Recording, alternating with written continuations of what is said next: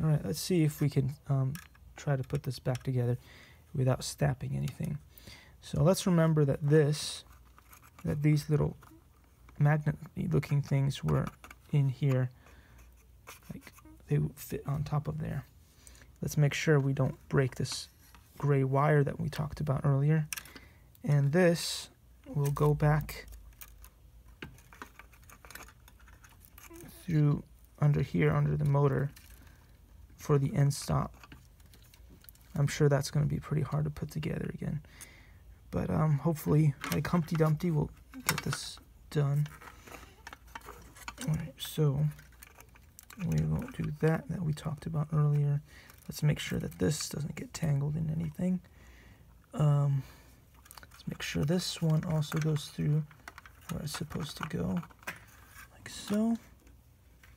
And then very carefully we can put the chassis back on like that. But again, the fan does not get smushed in there. Okay, so once you have that done, you can turn the machine like this, as we talked about before. And this is a good time, probably, to try to get that end stop back in. And as I said, it was going to be challenging, probably is.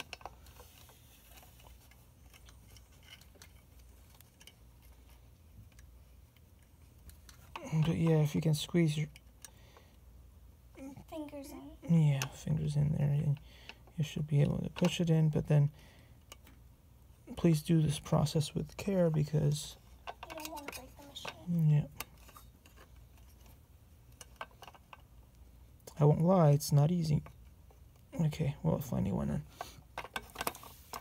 I won't lie at all. It ain't easy. Cool. But doable. Alright, so then, again, there's going to be one screw here. We talked about one screw here. And 4 more of these. 1, 2, 3, and 4. Alright, well, see you in the next video.